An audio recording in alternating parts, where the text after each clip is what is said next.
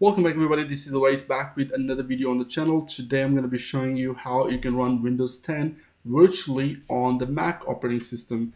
Mainly I'm using MacBook Pro and my MacBook Pro is 256 GB and that's not enough to run Windows 10. So if you want to run a multiple operating system, first of all, it's not enough hard drive to run Windows 10, and also you need to make sure that you have enough space so you can install and use the Windows 10 properly on the Mac. Now what I've done to fix that problem, I have used an external hard drive, and I'm going to be showing you, can you or should you run a full-fledged operating system from an external hard drive, or even if it's possible, you know, if you use an external hard drive to run an operating system, it might be laggy, it might not perform, and it's not usable at all.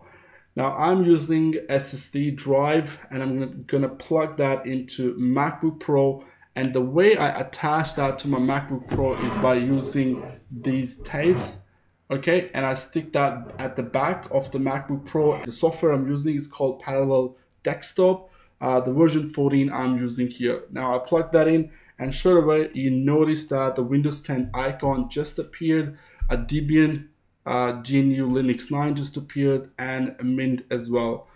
Now, should you really run a Windows 10 from your external hard drive, or is this possible? As you know that if you want to get a MacBook Pro with 512, it's really expensive, and if you want to have 1 terabyte hard drive, it's just too expensive. I'm going to show you into the drive folder. I go to VM, and here I've installed Windows 10, Mint 19, CentOS, and Debian, all are running from that external hard drive. So again, it's running from an external SSD and it's connected via USB-C. So I'm going to click on this play button, and there you go, it's going to log me in, and let's see how well it performs using some softwares. Screen is fully covered.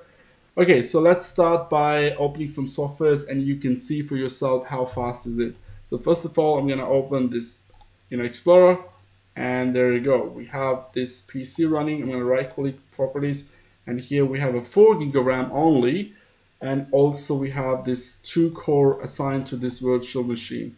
Close. I'm going to move my mouse. Seems pretty solid. Let's open Edge browser. There you go, seems very fast. Let's open VS Code. If you're a developer, you might want to code on this virtual operating system. Looking good, guys. So yeah, let's open one of the heaviest software that I've installed right now called JetBrains WebStrong. We have 2 other variants for that, PyCharm and also IntelliJ IDEA. So I'm just waiting for that JetBrains to come back. Meanwhile, we can open Mozilla Firefox browser, and yeah, looking good. Now another thing that I did is I could switch between virtual desktops in Windows 10. Now how am I doing it is by using this Logitech MX Master 2S mouse. Now we have a WebStorm running, guys. Now this is the first time that WebStorm started. I'm gonna close it. If you can assign 8 GB of RAM to your Windows operating system, I can guarantee you it's going to run much faster.